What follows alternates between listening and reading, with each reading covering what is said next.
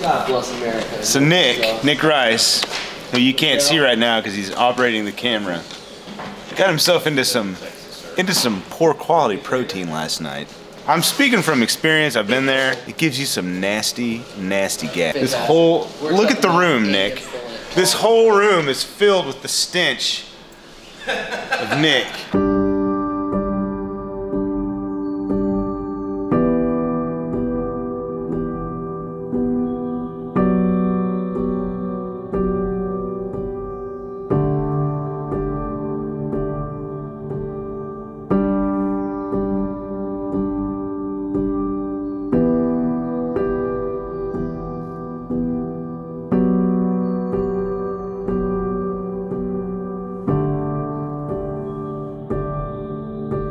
The Sunday vlog is back. It's gonna be a regular thing now. Regular. Can I do like a Casey Neistat thing where I go to the beach and then commission an airplane to fly with a banner that says the vlog is back? I don't think that many people watch the Sunday vlogs.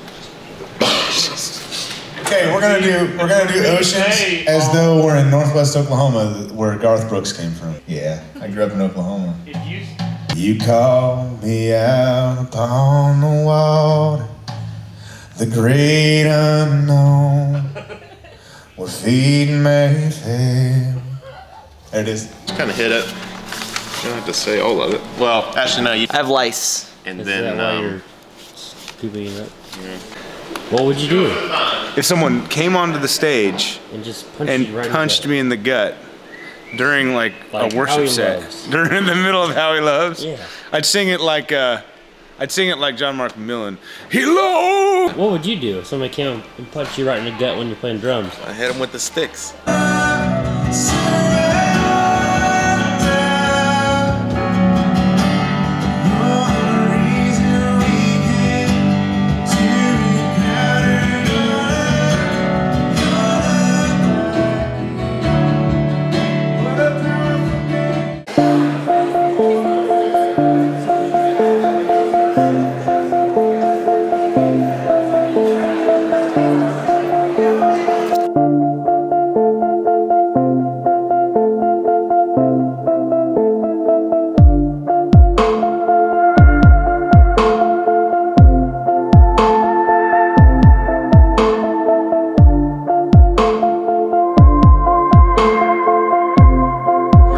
Tip of the day, okay? Never buy steak that's already packaged and in the refrigerated section at the supermarket. That's good. Go see your butcher. He'd be happy to go to the back and cut you off a nice, thick porterhouse. That'll serve you well. When I was at Harris Teeter this week getting steaks for tonight, they had 1.5 inch steaks, and he's like, I'm gonna have to cut you some more, which I smiled. And I was like, can you make them a little thicker? He said, those are 1.5 inch. I was like, let's go 2 inches. And he looked at me like I had 2 heads. And I was like, trust me, sir, I have a culinary degree. I want 2-inch thick porterhouses. They were 32 ounces each, and they are gonna be awesome. Fred Flintstone steaks. Getting ready for Easter. Pro move. Here's your culinary tip of the day. You're gonna ask yourself, how in the world am I gonna grill a 32-ounce porterhouse? Well, here's the trick.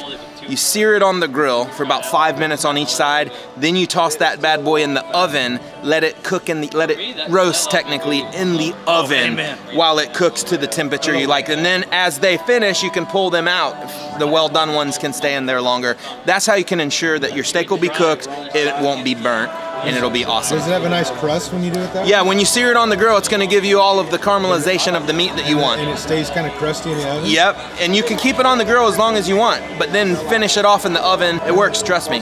Oh, and then we're gonna make a burgundy sauce with the mushrooms. Burgundy. Burgundy. Ron Burgundy. It's gonna be good. Lead me to the cross. Taking us higher.